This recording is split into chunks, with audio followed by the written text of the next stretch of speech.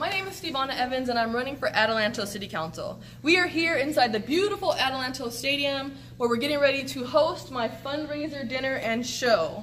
But before we get started, I wanted to drop in and speak to you guys just a little bit about my priorities for my term in office. The first is going to be ethical, clean, transparent government. It is so vital for Adelanto to get rid of the corruption so that we can better our city.